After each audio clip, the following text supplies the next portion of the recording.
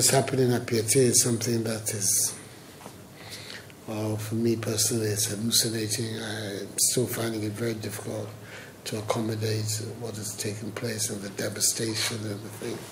But fortunately for us, we have a very young, dynamic, up-and-doing minister who seems to have been able to put his hand on what it requires to be done and is working with others in the sector, in the industry, to try and get a hand on it, and also, more importantly, to be able to build a better future out of what has happened.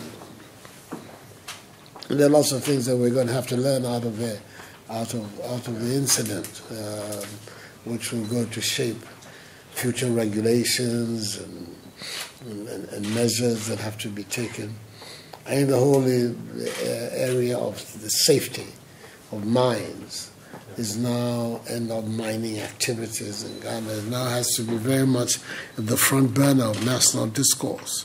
And we are required to find new and more acceptable solutions to how to ensure that safety of our population, of our environment, against it. These things happen. We have to learn from it. It's tragic. And I hope we're going to take the right lessons from it.